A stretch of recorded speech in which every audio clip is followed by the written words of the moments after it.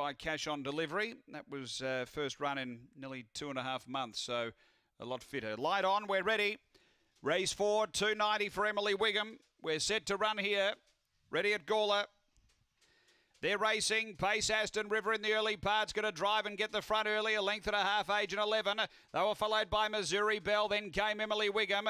Next is Jedi Jack and Witty. Down the back, it's Aston River. Out a length and a half on Agent 11. Emily Wigham running up boldly. Then came Missouri Belle, but up to the turn, Emily Wigham sweeping around, took the lead. Trying to go with it, Agent 11, but Emily Wigham too powerful. Goes on to beat Agent 11. Third will be Jedi Jack flashing late. Fourth between Missouri Belle and Aston River.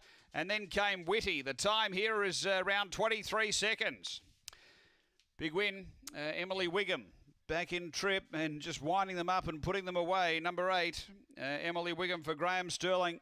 Second to 4, Agent 11 for Ben Rawlings. And third to 7, which is Jedi Jack sweeping home for Kim Johnston. 5 is fourth, which is Missouri Belle.